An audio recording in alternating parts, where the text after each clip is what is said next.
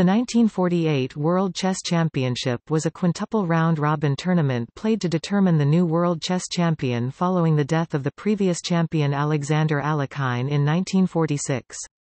The tournament marked the passing of control of the championship title to FIDE, the International Chess Federation, which had been formed in 1924. Mikhail Botvinnik won the five-player championship tournament, beginning the era of Soviet domination of international chess that would last over 20 years without interruption.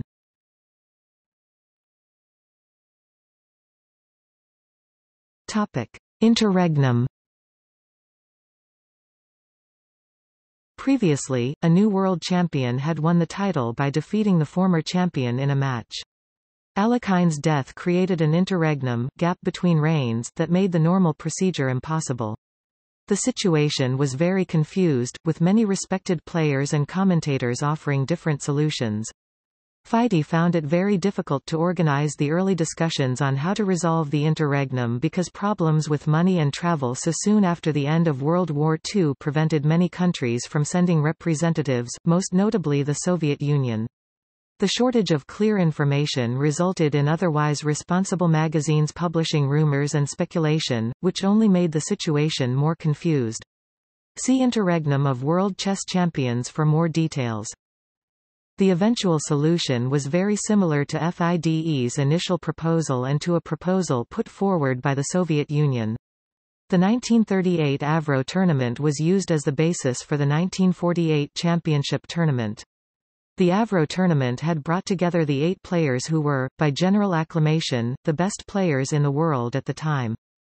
2 of the participants at Avro, Alekhine and former world champion José Raúl Capablanca, had died, but FIDE decided that the other 6 participants at Avro would play a quadruple round-robin tournament. These players were, Max Euwe from the Netherlands, Mikhail Botvinnik, Paul Keres and Salo Flohr from the Soviet Union, and Ruben Fine and Samuel Reshevsky from the USA. The proposal was modified slightly, in that the Soviet Union was allowed to replace Flohr with Vasily Smyslov, a young player who had emerged during the World War II years and was obviously stronger. Ruben Fine elected not to play, for reasons which are not totally clear. See Ruben Fine / 1948 World Championship. There was a proposal that he should be replaced with Miguel Najdorf, but in the end the tournament was played with only 5 players, and as a 5-cycle round-robin.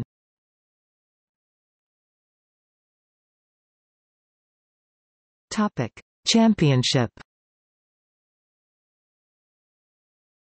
Before the tournament, Botvinnik was considered the favorite because of his victory at Groningen 1946 and his pre-war results. Keres and Reshevsky were veterans of international competition. Although Euwe was the former world champion, he had played poorly since Groningen.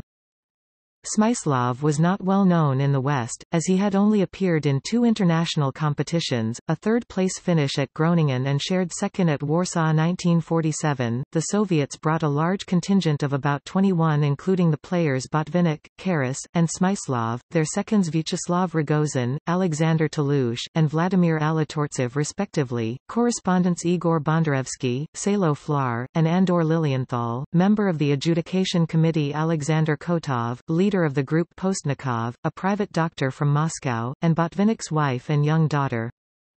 The U.S. delegation numbered 1 person. Reshevsky traveled alone and Lodewijk Prins was obtained at the last moment to be his second. Theo van Scheltinge served as Euwe's second. The tournament was played partly in The Hague from March 2 to 25, and partly in Moscow from April 11 to May 17. Botvinnik became the 6th world chess champion by winning the tournament convincingly with 14 points out of 20. He also had a plus score against all the other players. Smyslov came second with 11 points, just ahead of Keres and Reshevsky on 10.5. Former champion Euwe was in bad form, and finished last with 4 out of 20.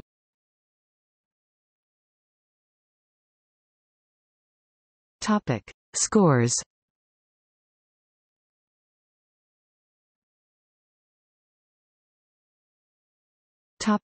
Controversy.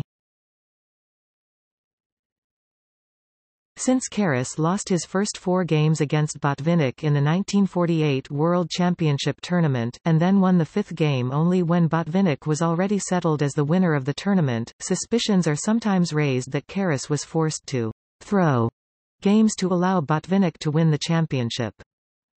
Chess historian Taylor Kingston investigated all the available evidence and arguments, and concluded that Soviet chess officials gave Keres strong hints that he should not hinder Botvinnik's attempt to win the World Championship. Botvinnik only discovered this about halfway through the tournament and protested so strongly that he angered Soviet officials. Keres probably did not deliberately lose games to Botvinnik or anyone else in the tournament. Kingston published a further article, after the publication of further evidence, which he summarizes in his third article.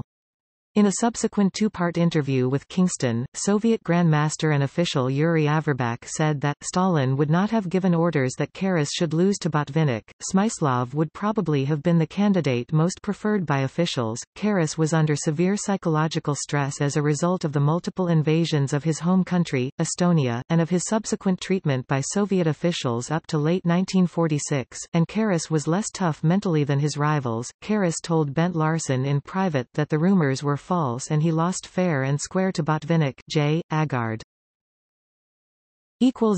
Notes